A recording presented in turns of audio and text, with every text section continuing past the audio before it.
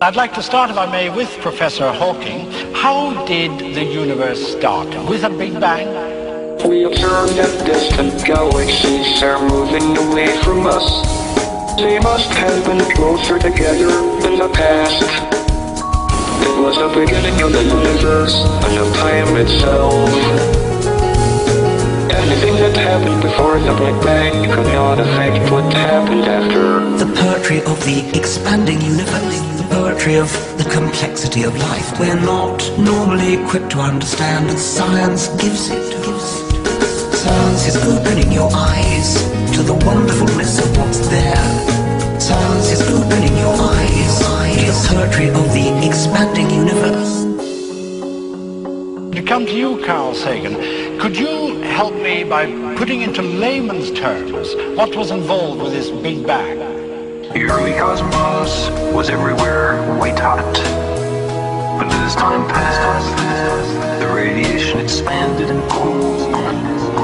Then little pockets of gas began to grow steadily bright. We call them the galaxies. It was the beginning of the universe and of time itself. Anything that happened before the Big Bang could not affect what happened after. The poetry of the expanding universe, the poetry of the complexity of life. We're not normally equipped to understand, and science gives it. In the Big Bang we had equal amounts of matter and antimatter, and as soon as these met each other, they annihilated together.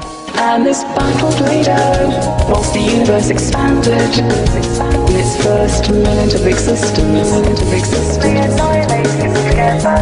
And this battle played out whilst the universe expanded in its first minute of existence. They annihilated together.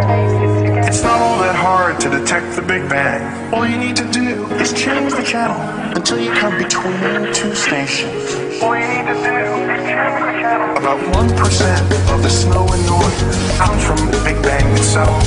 We're all eavesdropping on the birth pangs of the cosmos.